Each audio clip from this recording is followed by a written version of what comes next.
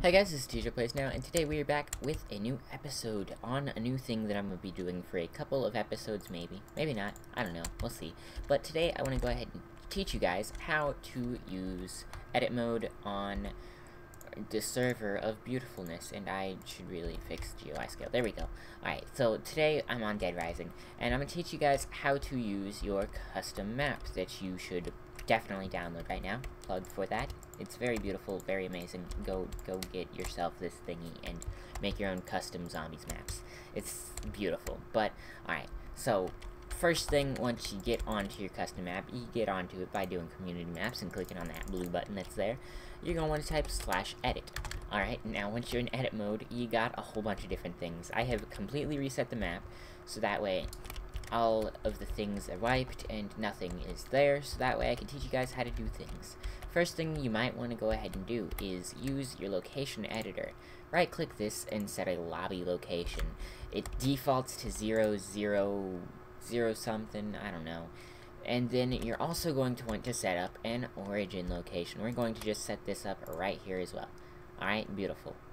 So now what you can go ahead and do is create an area. This is needed for many different things. We're going to add this area and call it outside power. Alright, outside, oh, well, it can't be too big. So let's call it O power. Alright, O power. Outside power is what it stands for. Alright, we're going to create one more area just so that way we have it. But before we do that, we're going to click this area to set it as the base area. Alright, the next thing we're going to do is add another area. This area is going to be inside power, so we'll just call it I power, okay? I power is done. Boom, have it. Now what you're going to want to do is come over here to this fancy block builder. This thing does many different things. Let's go ahead and click zombie spawn, alright? So that is this one in the list, zombie spawn, and click your base area, O power. Alright, click yes to use and all that fancy stuff, and we're just going to place it right there. Very beautiful, very perfect. Alright, so now what you're going to want to do is open up the block builder yet again and click on barricade builder, because you want a barricade that the zombies have to go through in order to get to the player. Alright, yeah, alright, so place those down wherever you want. First you have to click the zombie spawner and then you place them down, and it's very easy, just like I just did. Alright, so now you're going to want to go ahead and let's place a perk down. So in order to do a perk, you just click on your block builder and click on perk builder, then you right click this. Make sure you do this facing a certain direction, and we're going to go ahead and just put quick revive right there. Bam, done. Beautiful. I love it. Alright, now the last thing you're going to want to add is a mystery box into the base area, because all of these things are usually at your base area. Alright, we'll just put the box right there. Very fancy. Alright.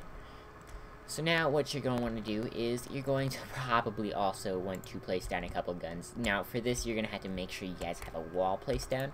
For this I'm just going to be placing it right here. And the two guns that you normally place down in the spawn room is the Olympia. Click select on that after you do that, and now we get to choose the gun's price. We're going to say 500 for the Olympia. Now the Olympia is there.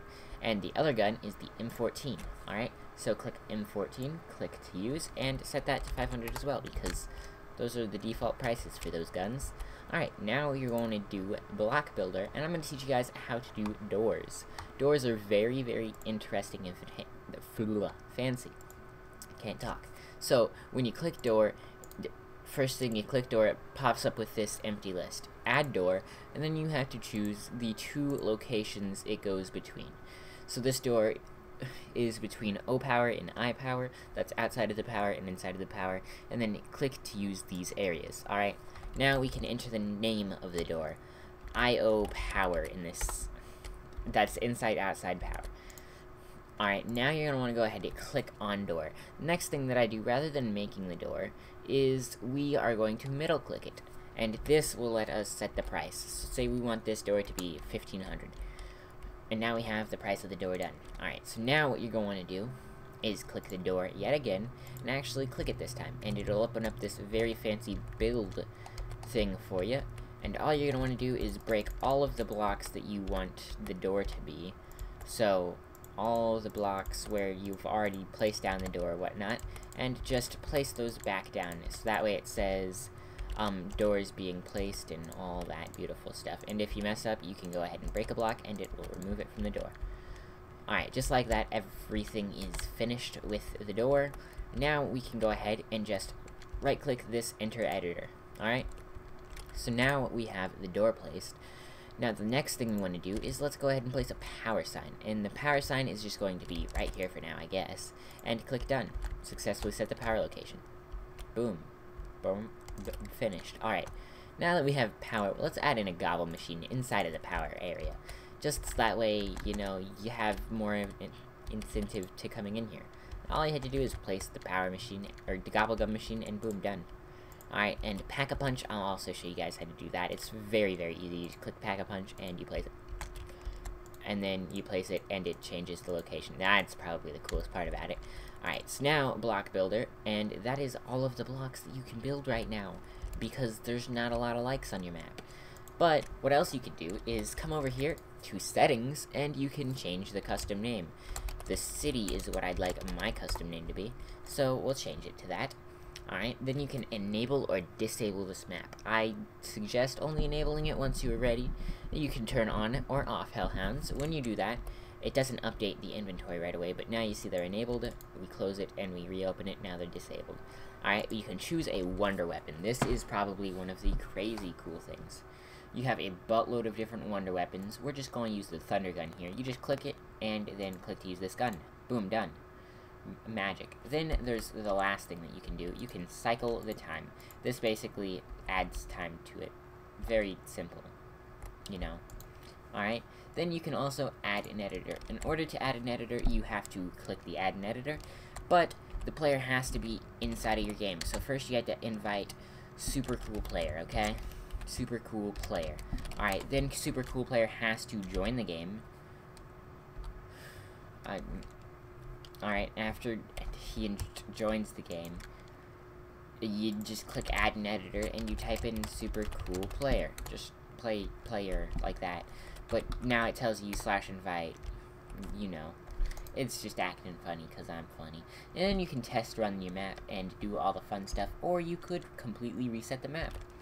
That is how you make your custom map. Now, there are a couple things that you might want to keep in mind.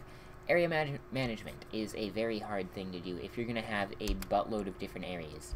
So we have this big road right here that we want, but say in order to get to the tunnel, we have to make another area because we want a door in between this road and that tunnel.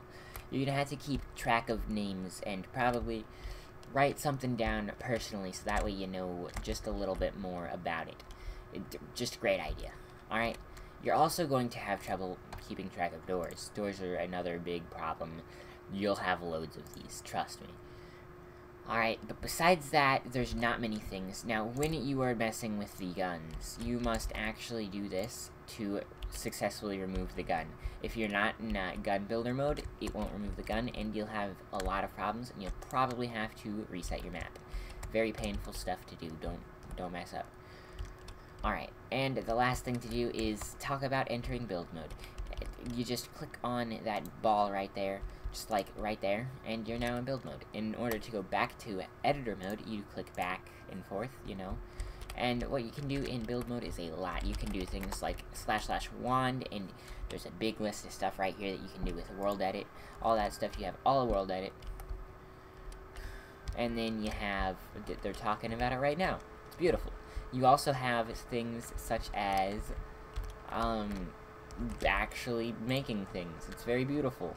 You just say, place this very fancy slab right there, and boom, done. That is your map. That is how to do things with things. If you guys would like to see another fancy tutorial such as this one over maybe World Edit or something else that might help you, go ahead and hit that like button and tell me down in the comments. I do hope that this tutorial really did help you and also gave you incentive on buying a premium map. These maps are super fancy, super cool, and it's so much fun to play your own map and or play other player-created stuff. Like, it's one of the coolest parts about this server. But that is going to do it for this episode. I hope you guys had an amazing time watching, and as always, we will see you guys in the next episode of whatever it may be. Hope you had an amazing time watching. Peace out.